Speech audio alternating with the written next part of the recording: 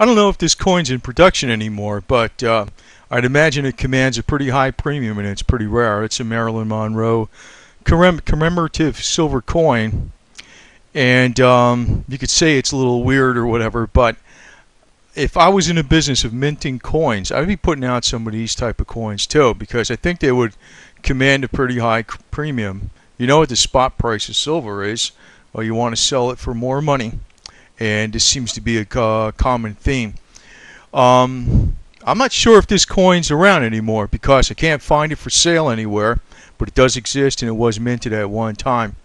Now, in an unrelated field, just because I'm talking on this subject, this is in a real estate market. This is from the Mayer Group in New York City, and this is a picture of the real estate agent herself who made her own advertisement to sell real estate. Fantasy begins at home. Pretty smart idea. This is out in New York City. So a lot of people are actually turning to sex to actually sell, which is always a good seller. And I would think that coins that were minted in this fashion, they probably would sell. I mean, if the coin is actually not, well, it depends on how much of a premium put on it. Say the coins are going for $30 and it just costs $31.50. Somebody might say, well, I'll part with another $1.50 a coin to have this coin, speculating that it's going to go up. And it might. It might. Just lo and behold, Timberwolf coins and Moosehead coins go up. Why not Marilyn Monroe coins? And it's amazing that the people that mint coins don't even follow up on this and actually get into doing these type of things. They're too conservative. I just took a note, and I'm going to go on to a couple other things. You know, I talked about the nickel, buying physical nickels, and lo and behold, you know, at one point in time, the melt value of the nickel itself, not the cost to mint the nickel, but the melt value of the nickel itself was 111% of the face value. So it was worth like 5.6 cents or whatever, 5.5 cents. This thing now is actually, the melt value is below the cost of the nickel, but not by much. It's 96%. Now, the cost to actually mint the nickel is about 11 cents. So, you know, they're probably going to take these out of production pretty soon.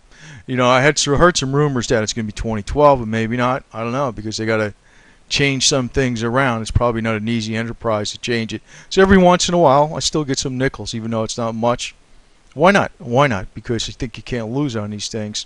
It's principle protected. But this goes to show you just how much all the commodities have been going down. It's not just silver and not just gold. Now, today, silver sprung up quite a bit, you know. Well, it moved from $1.26, it moved up about $1, right? It went from $26.37 to $27.50 for the high. And the reason is, supposedly, Sprott's doing another $200 million offering in silver, right? Well, I want to point out something with this stuff with Sprott, because he's not really my hero. It seems to be for the silver crowd, but what's going to happen, though, is with his PSOV, as it happened before, every time he does an offering, even though the premium on it, on the shares, is only about 7% right now, and it was up to about 25-30% at one time during less than a year ago, or even 6 months ago about. Well, every time he does an offering, the premium gets slammed down. Well, fortunately, at least this time it's only about 7%, so it's not going to get slammed down as much as it did like when it went from like 31% down to like 9%. But it's still going to get slammed down, so it's not. But actually, him doing it at this time, if he's going to make more offerings, it's the only time to do it, really. He's got the low premium, and silver's low right now, too. So it helped bring it up. You know, I got to admit, it did some good there. As far as silver, next time it takes off, you know, I mentioned I want to sell some, maybe, I don't know, around 60, some at 70, but the whole word is, the whole adjective there is some, not all of it. God, I mean, if I knew to sell up here, buy back here, sell up here, buy, you know, buy back here, sell here, yeah, I mean, you know, it was a joke, but if nobody's that clairvoyant, a couple people were. I mean, they did sell up here, notably Sprott and Morgan, right before it crashed. But you know, next time it goes up, I don't know if it's going to peak out at 70 and crash down below 50. I think it is. But the way I'm playing it is, If you notice like what happened down here back in July of back in '08, right? Um, Silver was down about $8 or 8.50, and then it went all the way up to 48. So it went up almost 6 times, 5.5 times or whatever, right? Almost 6 times. This next time, over the next few years, it can go up 10 times. It could be over $200 an ounce, no problem. Easily. It could. Very easily, and here I could be selling stuff at 70, trying to guess. It can go up to 90 before it crashes down again. I don't know. But I notice silver doesn't really go up in a straight line, does it? No, it doesn't. And that's the thing. So the key word when I'm going to sell some off for physical is that it's going to be some. Not a lot. Not a lot. Because I really don't know. I'm not going to sell any right now because it's too damn low. I think it is going to get up high very fast and things are going to heat up for a number of reasons. And a number of reasons are, well, as we know, what's going to happen when Uncle Sam comes around September 30th? They're going to balance the budget? Yeah, right. That's going to be another fiasco. And, the rating agencies are sitting on them like a bunch of hawks, waiting for them to screw up.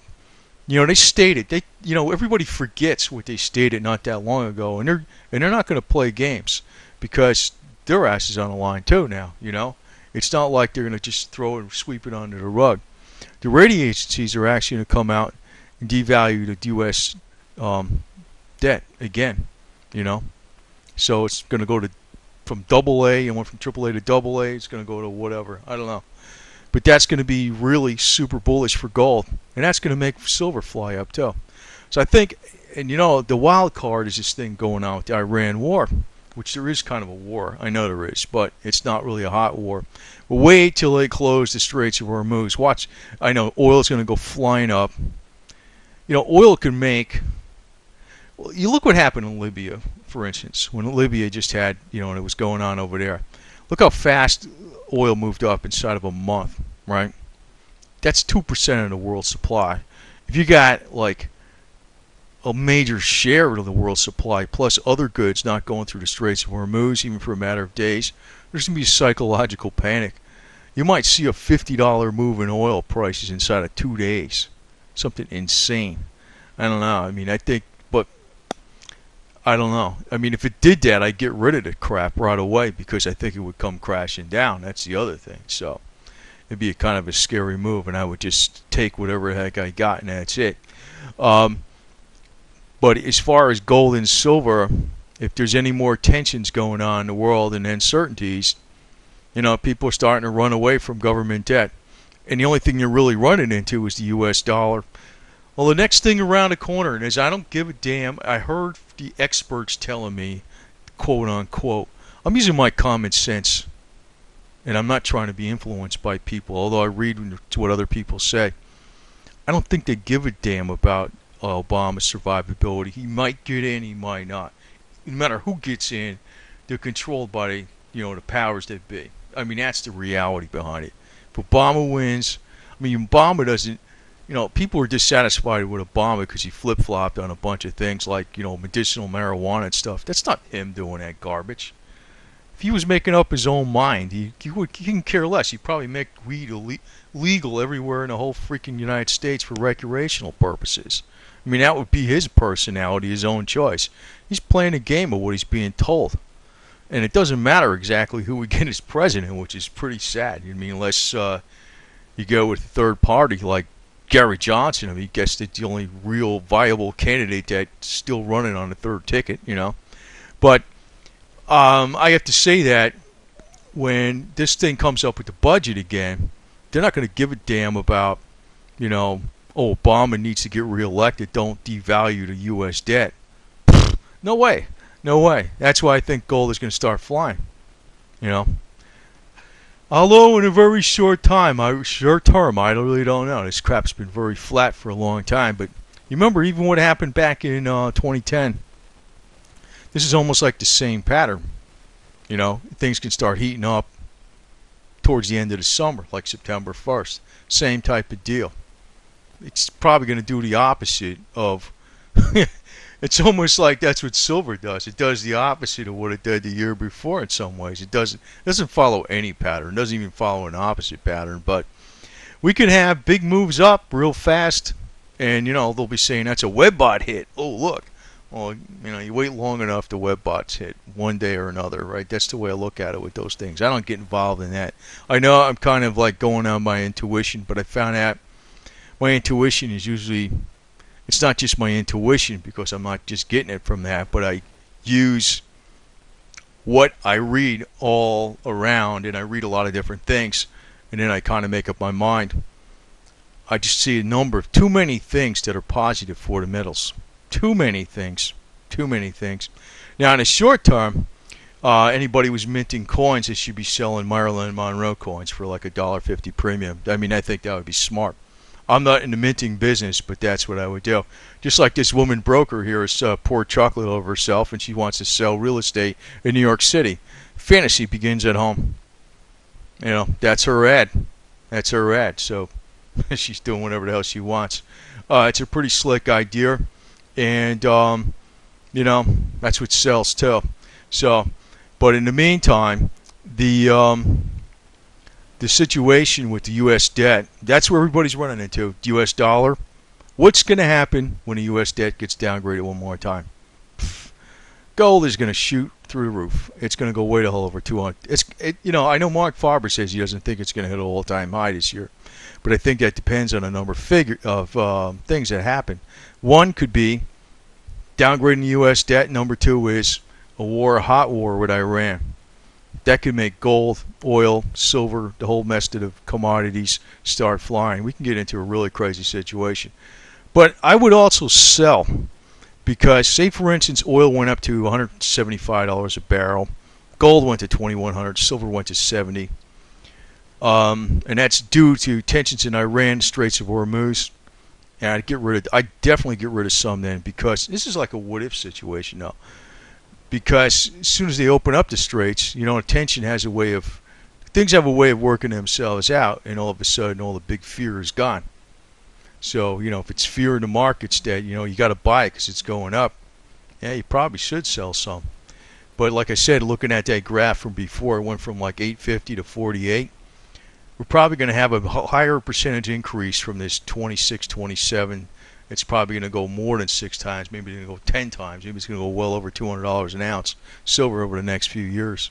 And I don't know what's going to happen after that. I think ultimately it can definitely go to $4 or $5 or more $100 an ounce. It might take a while, but I think that's where it's going.